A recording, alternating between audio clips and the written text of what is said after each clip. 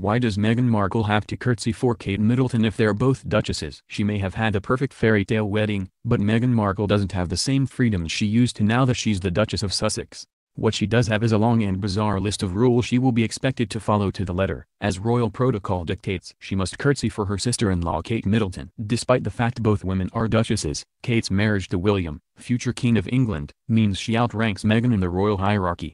In fact, Meghan will be expected to curtsy before any woman in the family that has a higher standing than her, but it depends if she's with her new husband or not. Meghan will be expected to curtsy before all princesses, including Eugenie and Beatrice, who are much younger than her. That's unless she's by Prince Harry's side, in which case the pair will be considered superior. She can't take selfies. Sorry, Suits fans, selfies are out of the question, apparently because it is disrespectful for anyone to turn their back on a royal, which would make selfie taking impossible.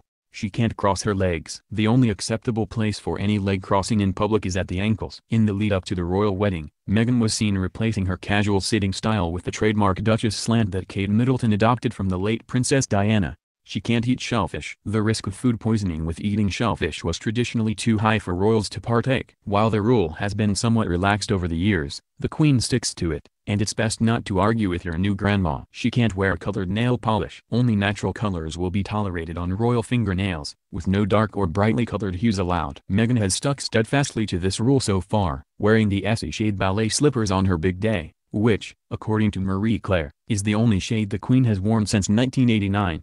Meghan's already broken some protocol. The American actress turned Duchess has already broken a few rules during her time courting with Prince Harry. She wore bare legs for her engagement announcement, which is forbidden, even in summer. She also wore a crossbody handbag and ripped jeans during outings with the prince, both fashion statements which are considered inappropriate by royal standards. New Shub.